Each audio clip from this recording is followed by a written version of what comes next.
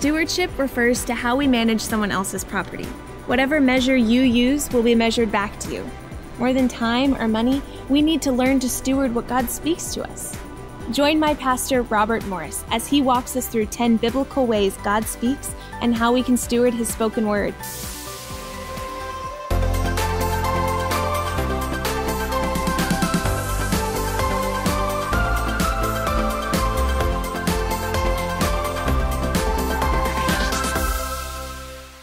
All right, so we're talking about tuning in, hearing God. This week, the title of the message is Steward His Spoken Word. We're talking about in this series, hearing God. So obviously, we need to be good stewards of the written Word of God. We need to honor it as the infallible, inerrant, inspired Scripture.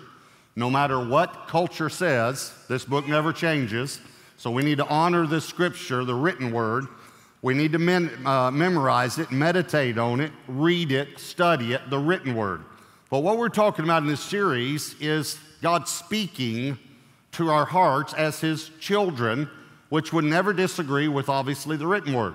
So certainly we should steward the written Word.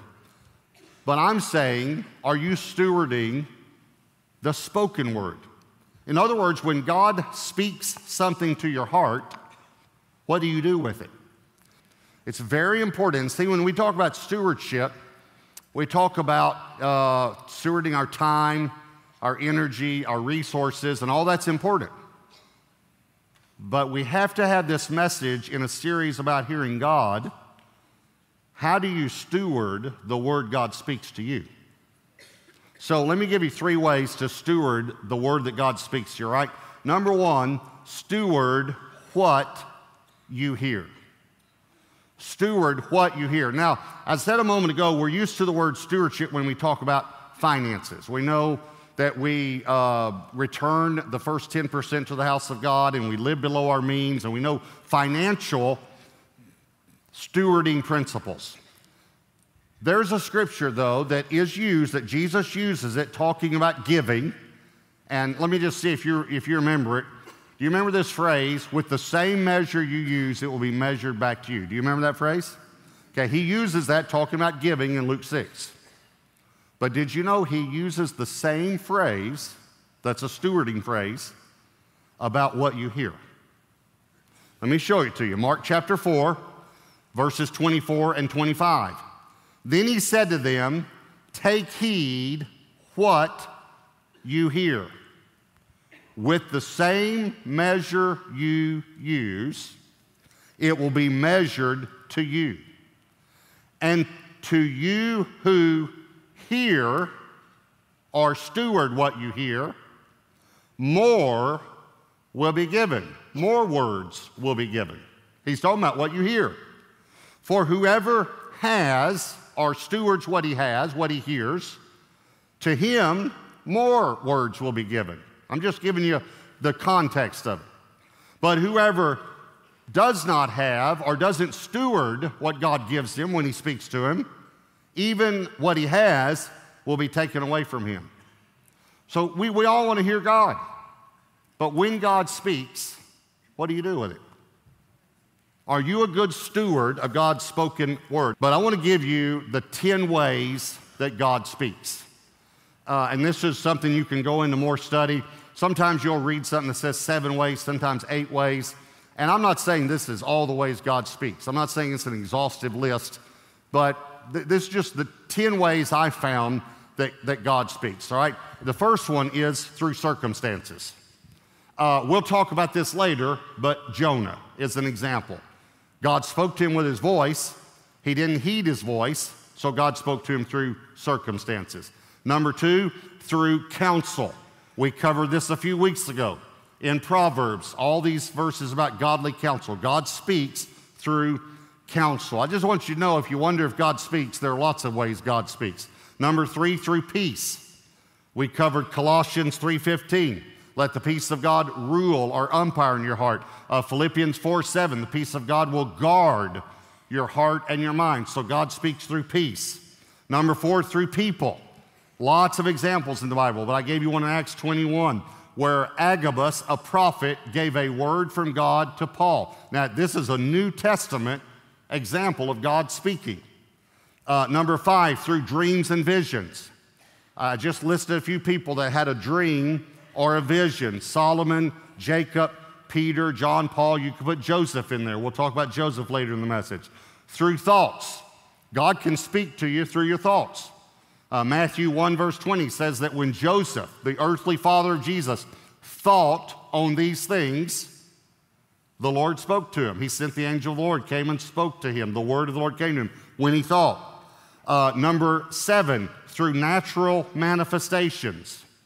Romans 1, that what can be known of God through nature. God can speak through nature. John 12:29, God spoke to Jesus. Some heard a voice, some heard it thunder. And then the book of Revelation has all sorts of natural manifestations where God is speaking through those. Then not only through natural manifestations, number 8 would be through supernatural manifestations. We just a few again. This isn't an exhaustive list, obviously. There are numerous examples in Scripture. A burning bush, that's a supernatural manifestation. The fleece with Gideon. A donkey with Balaam, all right, supernatural. Number 9, through the Bible. Obviously, God speaks through the Bible. Romans 10:17. Faith comes by hearing. We're talking about hearing God, and hearing by the Word. God speaks through the Bible. And then number 10, through a still small voice. Some versions say a whisper. Bill Hybels wrote the book on hearing God, Whispers. 1 Kings 19:12, Elijah described his voice as a still small voice. Just a few ways that God speaks. So the point is that God speaks. Now, I titled this series, Frequency, Tune In, Hear God, because I'm using the example of God speaking on a certain frequency, and we can tune in. Did you know that right now, in this room, there are voices in the air? Right now. But if you tune in to the right frequency, you can hear a voice. Everyone agree with that? You've done it all the time in your car on the radio. There are other voices too. In the garden, there were 2 people trying to talk to Adam and Eve.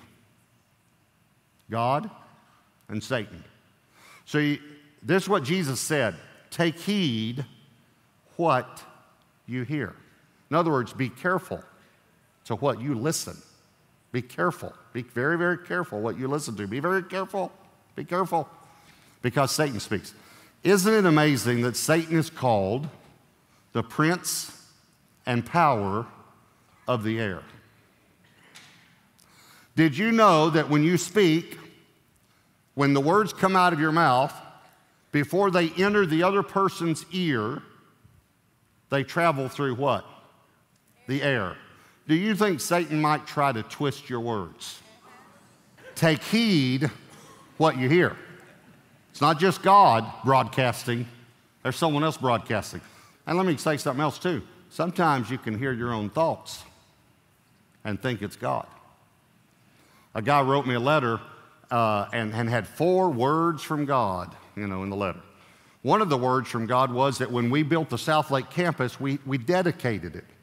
Well, we were celebrating that we had more room for more people to come to Christ. But one of his words from God was, he said, God was displeased because you were celebrating bricks and mortar. We weren't celebrating bricks and mortar.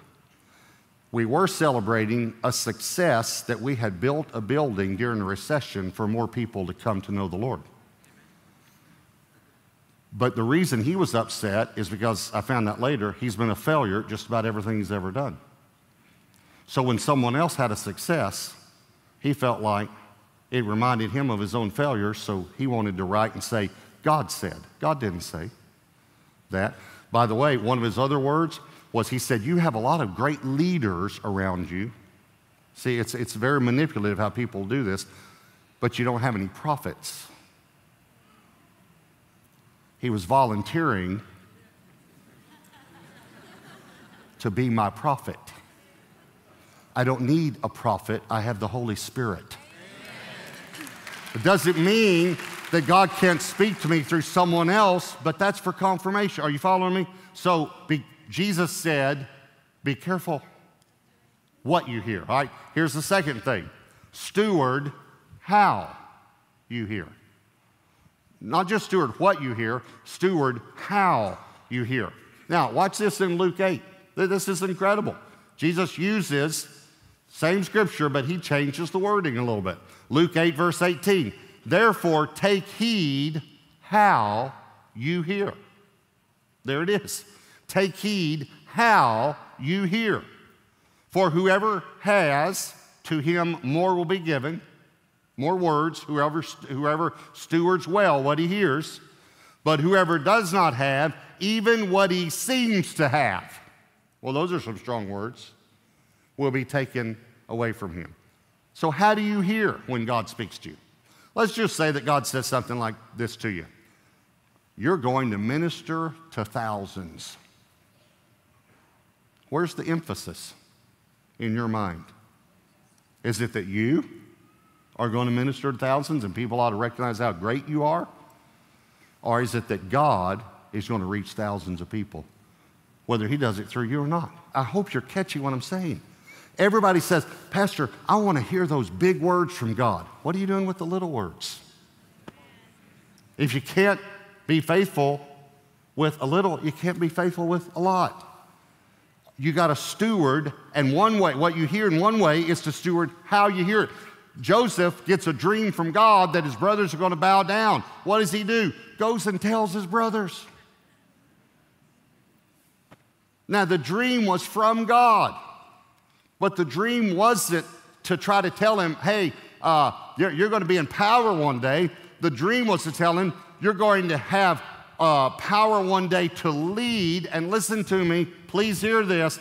Leadership in the kingdom is not how many people you can get to serve you, it's how many people you can serve. That's what leadership is. He was actually telling him, you're going to get to serve your family one day. So how do you hear? James 4, verses 6 and 7. This is going to be, part of this verse is one of the most amazing things I've ever read in the Bible. All right? Watch this. But he, that's God, gives more grace. Okay, stop just for a minute. Grace is pretty cool, isn't it? Grace is pretty amazing, like the song says. It's amazing. Can you imagine getting more grace? God gives more grace. So how do you get more grace? Therefore, or because he says God resists, now I want you to notice that word resist, resists the proud, but gives grace, and the context is more grace, to the humble. Therefore, submit to God, resist the devil, and he will flee from you. Okay, just want you to notice there are two resists in this verse, in these verses. Resist the devil, and he will flee from you. We all know that. But God resists the proud. Listen to me, you can't resist the devil when God is resisting you. The only way you can resist the devil is to get more grace from God, and the only way you get more grace is to be humble. If you're prideful, you can't resist the devil. As a matter of fact, God is resisting you. This word resist means to play on the opposing team.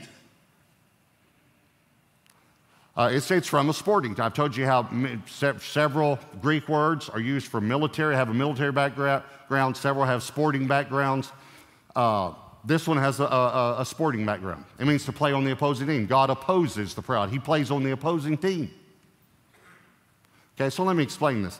The kingdom's fantastic. It's really cool to be in the kingdom because in the kingdom, God lets us run with the ball.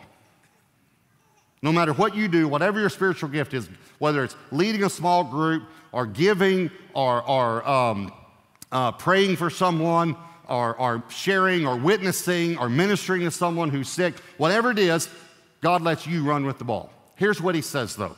God says, just stay behind me. Just stay behind me. Here's the ball, but stay behind me, okay? Now, here's what we say whenever we start whatever ministry God's called us to. Oh, God, I can't run with the ball. I just can't do this. I can't, God, I can't do this. You need to choose someone else. I just can't do this, God. I can't lead a group. I can't do this, God. I can't teach a class. I just can't do this. God said, listen, you can do it if you just stay behind me. So what do? We are like right behind God, right? I mean, we stay right behind him. That first small group we teach, right behind him. God's walking down the field kind of like this, just knocking the enemy out of the way. We get to the end zone, and God says, look, you made a touchdown. Oh, boy, thank you, God, but please don't ever ask me to do that again. And so God says, okay, here, run with the ball, just stay behind me. And we don't say this, but here's kind of the way we feel. Lord, I've been doing this for a while now. And you can just set this one out. You can just sit on the bench, God. But God doesn't sit on the bench. He plays on the opposing team. So God says, here, just stay behind me. And we say, Lord, I don't need you to block for me. Oh, okay. Come on. Come on. Let's see how far you get without me. Come on. You say, well, why would God do that? Because he tackles us lovingly. And he wants to tackle us before the enemy tackles us and takes us out of the game. That's why he plays on the opposing team. God resists the proud, but he gives grace to the humble. Take heed how you hear. And here's the third point. Heed what you hear. Heed what you hear. Mark 4 and Luke 8 say, take heed. They both begin with those two words, take heed. Heed what you hear. So you remember the story of Jonah. I said we get back to it. Jonah 1, verses 2 through 3. God says, arise, go to Nineveh, that great city, and cry out against it, for their wickedness has come up before me. But Jonah arose to flee to Tarshish. Now this is a very important phrase. From the presence of the Lord. He went down to Joppa and he found a ship going to Tarshish, which is the opposite direction. You've probably heard that many times. So he paid the fare and went down into the ship, to go with them to Tarshish. Watch, from the presence of the Lord. Listen to me very carefully. When you don't obey the word of the Lord, you leave the presence of God. It's that simple. You leave his presence. You're fleeing from his presence. God spoke to Jonah with his voice. Jonah didn't listen, so he spoke to him with circumstances. Okay. Have you ever been in a place, now all of us have you ever been in a place where you just didn't feel like you were hearing God, right? All of us have been there, right? Okay, go back to the last place that God spoke to you and ask yourself, did you obey? See, Jonah did not hear God speak again until he repented. God caused his circumstances to close in around him so he would repent, and then God delivered him from his circumstances. Some of you right now have your circumstances closing in around you. The reason is because God spoke to you and you didn't obey. Let me ask you this. See, we're all saying, yes, Pastor, I want to hear God. Why would God speak something new to you if you haven't done the previous thing that he spoke to you?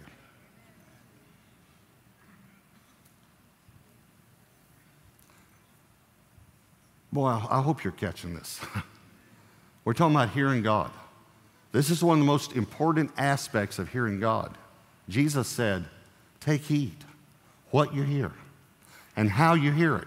And then take heed, take action, do something about it. Because if you do, more will be given to you. You'll get more words from God if you'll just act on the words you get. But if you don't, even what you seem to have will be taken away from you. Several years ago, Debbie and I were ministering in Australia and New Zealand. And when we went to New Zealand, we ate at a restaurant with the pastor and his wife, and a waitress came to our table and waited on us, and I felt this little impression, you need to invite her to church. And then we never saw her again. We found out later she went on break. Another lady brought us our food and brought us our check, and we never saw her. And so we left the restaurant, and I kept thinking, well, Lord, was that you? Was that me? And it got so strong, I said to Debbie and the pastor's wife, I've got to go back in and find this waitress. I've just got to go find her. So I went back in. I said, is she still here? They said, yes, she's on a break. I said, I know, I don't want to interrupt her break, but this is very important. I have something very important to tell her. So she comes out, and I said, I'm so sorry for interrupting your break. I understand everyone needs a break. But I said, I have to tell you, God told me to invite you to church, the church where I'm speaking this weekend. Now, when we talked to her the first time, we found out that she and her husband were from the States, and he had taken a job over there recently. I said, God told me specifically to invite you to church this weekend. She started crying. And she said, my husband and I have never gone to church. Never. Weddings, funerals, she named that. Weddings, funerals, like that counted. I don't mean that wrong, but to her mind, we were there for a funeral, so. And she said, but we've never gone to church. And sometimes Easter or Christmas. She said, we moved over here 3 or 4 months ago for his job, and we don't know anybody. And this last week, I said to him, what about if we went to a church to try to meet some people? And he said, I've been thinking the same thing, but I wouldn't have any idea what church to go to.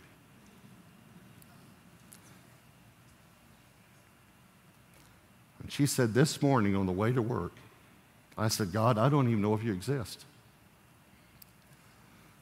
But if you exist, if you're real, would you have someone invite us to church somewhere we could go? Would you just have someone invite us?